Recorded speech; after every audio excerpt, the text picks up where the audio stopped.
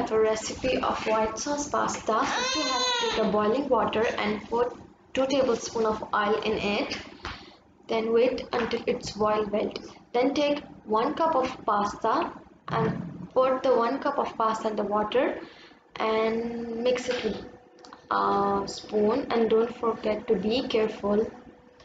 And in other pan, take 2 tablespoons of oil and half of bell pepper, half piece of bell pepper, and 1/4 cup of beans, and mix them in the oil, like saute them well. And you can use carrot or cabbage also, and potato if you like. And then take 1 tablespoon of salt as your taste you like, and 1 tablespoon of paprika, and saute them very well. And please be careful while you are cooking anything. Then mix them very well, like saute them.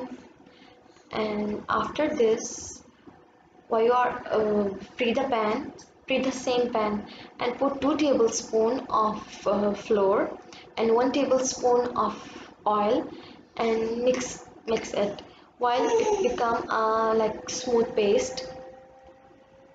Then put 1 cup of milk, and now put the other cup of milk and mix it very well until it becomes a soft texture, like soft paste.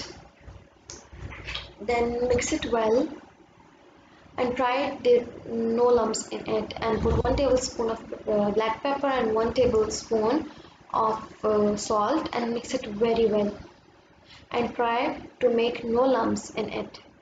Mix it very well and mix it, and this one will be ready when you have bubbles on the top.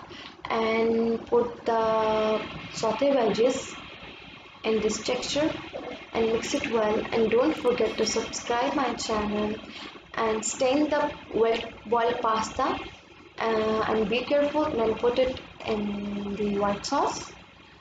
And here is the pasta is ready. You can add oregano powder, or you can add potato, carrot, cabbage, even you can add chicken also, but this was the easiest recipe of white sauce pasta.